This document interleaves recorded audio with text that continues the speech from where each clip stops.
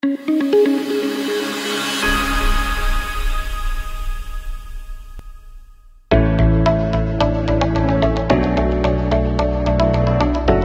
installing Nichiha's architectural wall panels, you may need to install compression joint flashing depending on the height of the wall and which type of framing you're using for the building.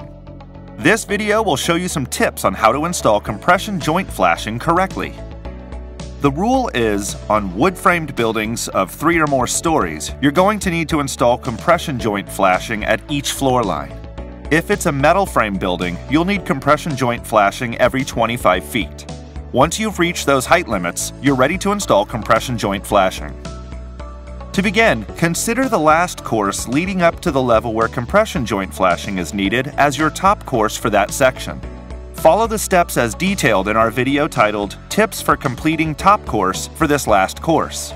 Note that you will still need to patch the area created when face fastening to protect it from moisture intrusion. Now that your last course has all panels installed and each are fully face fastened to the wall, you're ready to install compression joint flashing.